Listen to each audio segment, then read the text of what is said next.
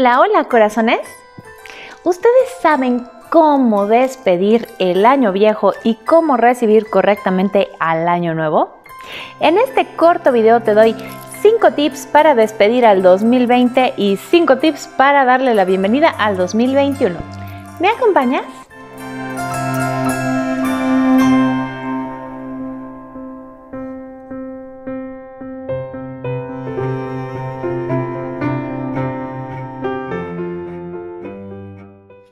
Tip número 1. Perdonar. Y si no has visto mi video de perdonar, aquí en la descripción del video te dejo el link. No es nada fácil, pero te aconsejo que para despedir el año que se va, que ya queremos que se vaya, que ya no regrese, bueno, pues sí, es bien importante perdonar. Pero no te digo que perdones a todo mundo, nada más perdona a una persona. A una persona o a una situación, perdónala en este año. Y solo tú sabes a quién perdonas o qué situación perdonas. No necesitas contárselo a nadie, ni necesitas hacérselo público a nadie, nada. Tú, en tu intimidad, en tu interior, puedes simplemente cerrar tus ojos, respirar profundo, que es bastante recomendable porque te serena y hace esa conexión entre tu consciente y tu inconsciente. Y después puedes decir: te perdono, fulanito de tal, por haberme robado X o por haber dicho tal cosa o por haberme prometido 10 años X y al final ni al caso, ¿verdad? Bueno, lo que tú consideres que debes de perdonar porque te hace bien a ti, no porque le hace bien al otro, ¿sale?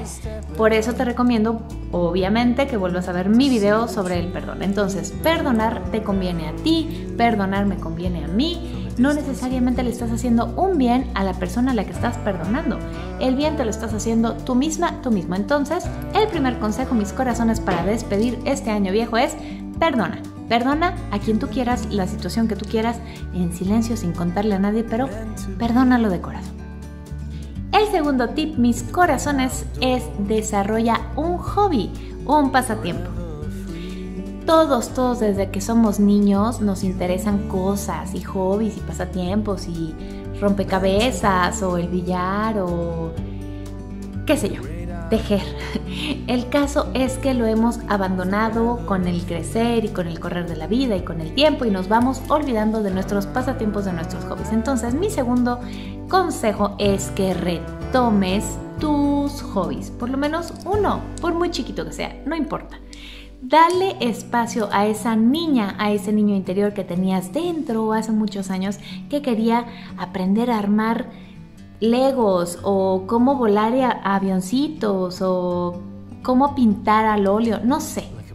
Es muy, pero muy importante de verdad que para despedir el año y adquirir nuevos talentos, nuevas aventuras y nuevas habilidades en el siguiente, adquieras un hobby. Estás a tiempo, nunca es tarde.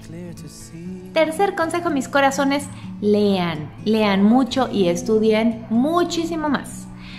Porque la mejor inversión que tú puedes hacer en ti misma, en ti mismo, es precisamente eso, en ti misma y en ti mismo. Así que todo lo que tenga que ver con alimentar tu cerebro, enriquecer tu alma y también mejorar tu aspecto físico, bueno, lo que tenga que ver contigo, y sin ser egoístas, no me malinterpreten, es la mejor inversión. La mejor inversión que puedes hacer en ti es en tu educación, en tu crecimiento personal, en tu enriquecimiento espiritual. Entonces, si te gusta leer pero no has tenido tiempo, bueno, date el tiempo. O sea, estas vacaciones navideñas, estos días de relax, que no son muy de relax para mucha gente, pero bueno, dátelos tú para leer, para concluir esas lecciones, esas lecturas que tienes meses o quizá años sin poder emprender, ¿no? El caso es que estudies, que leas, que si te querías inscribir en tal curso te inscribas, aunque ahorita en esta época navideña no lo inicies, pero bueno, empezando el año sí. Estudia, lee. La mejor inversión que puedes hacer en ti misma, en ti mismo, es precisamente en ti. Y sin ser egoístas, sin culpas, es en ti. Adopta un hábito saludable. Con hábito saludable me refiero a bajarle de un 6 de cerveza a 2 al día, o salir a caminar 5 minutos, o comer menos pan o menos papas, no sé, algo que tú sabes que no está del todo bien, pero tampoco seas tan drástico de dejo el alcohol y me inscribo a CrossFit y me salgo a caminar 4 horas, no, porque eso no es sostenible, eso no es realista, eso no se adapta a la persona que tú eres hoy en día. Entonces, mi consejo es que reduzcas, simplemente reduce esos malos hábitos que ya traes para que se vayan convirtiendo paulatinamente en hábitos positivos, en cosas que te enriquezcan, en cosas que te ayuden a estar más saludable, a que te ayuden a estar más positivo, con más energía y más conectado con el todo. Este siguiente consejo, mis corazones, yo se lo di a alguien muy importante por muchos años y me mandó al cuerno. Bueno, ahora está enfrentando las consecuencias. Entonces, mi quinto consejo es ayuda. Ayuda, por favor, ayuda. El que nada más recibe y no ayuda no es sostenible, se va para abajo. Es muy importante que entiendas cómo funciona el universo. El universo funciona de forma circular. Tú das, recibes, tú das, recibes. Y nada más recibes. Pues como que no, ¿verdad? Entonces, da. Da bien y de buenas, como yo digo, da de corazón. La gente que más obtiene es la que más da. No. La gente que más obtiene es la que menos da. Pero eso no es sostenible, por eso después la vida les da unos reveses horribles. Entonces, por favor, aunque tú no recibas tanto como tú quisieras, da, porque entre más des, más recibes. Es al revés. Entre más des tú, más recibes. No entre más recibes, pues doy poquito. No. Lo importante de dar es que te estás conectando con la esencia misma del creador, la creadora de todo lo que es. Ellos, Dios Padre, Dios Madre, nos dieron la vida, ¿no? Nos crearon. ¿Nosotros qué les dimos? Nada. Ellos nos dieron primero. Entonces, su ejemplo hay que seguirlo. Entonces, hay que primero dar para luego recibir. De verdad que se siente bien bonito dar. Pero si lo quieres ver de forma egoísta, tú al dar vas a obtener, ¿sí? Pero cuando tú nada más obtienes, creyendo que lo mereces, las cosas no resultan. De verdad y por experiencia se los digo. Yo lo he visto en muchísima gente que es bien, pero bien egoísta y que creen que tienen todo cubierto, todo perfecto y la vida les da unos catorrazos. Ay, pues, allá ellos, ¿verdad? Ahora los consejos para recibir el año nuevo son, número 1, decirle a alguien que lo amas. Muchas veces estamos acostumbrados a la palabra te amo, pero ¿cada cuándo la dices? Y ojo, no la digas si no la sientes. Yo sé que muchas veces lo tienes que decir de compromiso o escribirlo en un WhatsApp o mandarlo en un meme, en un GIF. Si no lo sientes, no lo digas. Así de simple. Lo importante es que tú digas te amo, fulanita, fulanito. Y con eso tú estás enviando esa vibración de amor incondicional, poderosa, súper elevada, con vibración y frecuencia altísima al universo y a esa persona. Resuelve, por favor, concluye, ya dale carpetazo, cierra el cajón de esas cosas inconclusas. Los que no te pagaron, pues ya ni que te preocupes, o sea, la carga está en ellos, que te deben, no en ti. ¿Sale? Que tú prestaste. Entonces, concluye las cosas que te están atorando, porque eso no es bueno, no es una energía positiva. Mejor, no es que les perdones la deuda ni que olvides, pero simplemente es como no traer ese estrés y esa sensación de me falta, me deben, carencia al siguiente año, porque eso lo único que trae es carencia a tu vida y no queremos eso. Entonces, resuelve y perdona mentalmente todas las deudas, no las traigas contigo y simplemente las personas que te deben pues son las encargadas de pagarte. Pero tú, tranquilita, tranquilito, que de esa forma el universo te da mucho más de lo que diste, mucho más. Seamos sensatos, lo que no se dio, no será, como la canción de José José. Lo que un día fue no será. Bueno, lo que no fue no será, no va a ser. Entonces, sé sensata, sé sensato, ya olvídalo, ya olvídala, wherever. Lo importante es que este año nuevo no sigas cargando ilusiones tontas, ilusiones que uno hace que te tortures y te estreses y que la verdad no se van a dar. Entonces, las cosas que el universo tiene para ti, que son para tu más alto bien, esas son las que hay que atraerlas.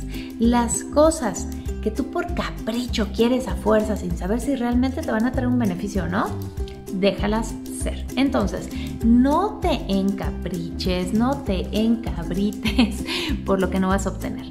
Déjale al universo, que es muchísimo más sabio que tú y que yo, decidir sobre lo que te conviene y lo que no, lo que va a traer a tu vida y lo que no. Y lo que tú quieres por capricho y no se está dando, ya olvídalo, ¿sale? Ya olvídalo.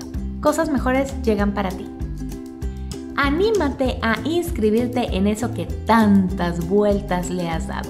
Llámese si gimnasio, llámese clases de manualidades, llámese clase de idiomas, una carrera en línea, etc.